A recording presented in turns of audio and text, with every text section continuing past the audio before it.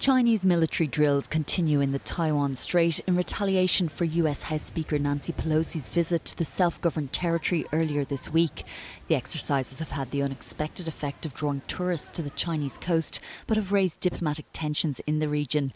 It's feared they're intended to advertise China's capabilities to seize Taiwan, and Taiwanese jets have also been taking off as a show of its defence capabilities. The government urging China to focus on taking care of its own people and stop the provocation.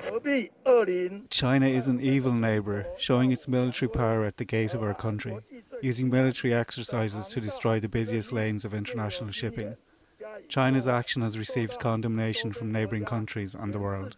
But China has said it's received support from a number of nations and called on the world to support the One China policy. However, speaking on the final stop of her Asian tour, Nancy Pelosi said they will not be intimidated. They may try to keep Taiwan from visiting or participating in other places, but they will not isolate Taiwan by preventing us to travel there. It's a sentiment backed by the White House. There is no justification for this extreme, disproportionate, and escalatory military response. Let me say again that nothing has changed about our One China policy. We don't want unilateral changes to the status quo from either side.